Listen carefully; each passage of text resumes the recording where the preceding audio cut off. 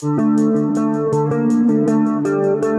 Ali Khan is not just fit, she is strong too. A video of the actor lifting her bestie, also called Sara, was shared by the actor as her Instagram stories. Caption with the video clip reads, "Dead weights or deadlifts." Sara posted more pictures as well. The video was shared on paparazzi account as well, on which fans had commented, "These two are super cute."